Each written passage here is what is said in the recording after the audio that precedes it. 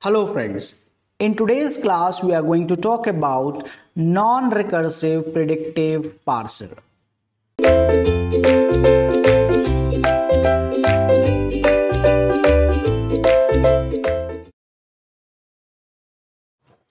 Welcome again, and now we are starting this non-recursive predictive parser.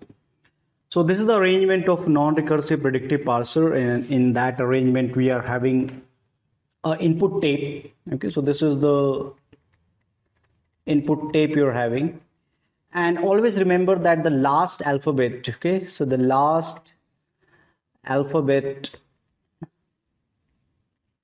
of input tape is always dollar, okay, and it is having a significance, so later we'll come to that significance. Then there is a stack. Okay, then there is a stack which is a last in first out, last in first out data structure. Always this arrow will point to the current input symbol and the top of the stack. This arrow will always point to top of stack, and this will point to the input tape symbol. Now this predictive parsing program, or you can say this is the algorithm that we are having,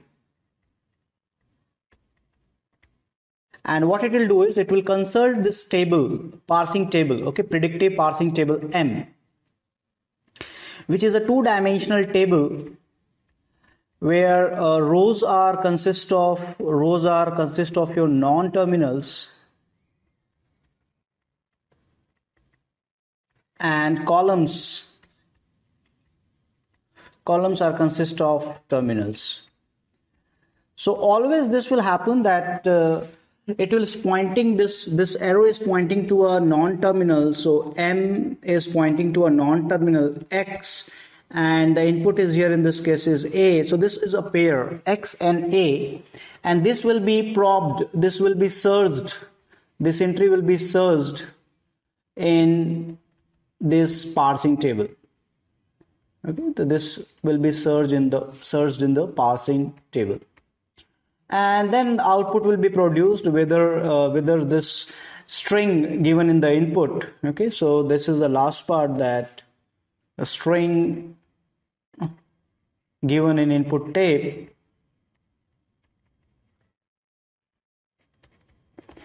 is syntactically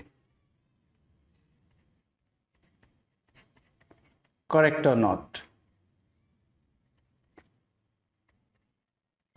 Okay, so that way it will either announce it is correct or it is not correct. So this is a model. Okay, this is a recursive parsing model.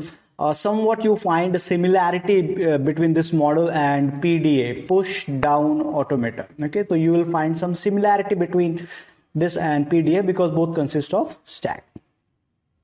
We'll see the working of this model in detail, but first thing, and one of the important topic, is construction of this parsing table. Okay, so we will first we'll see the working, but before that we need to construct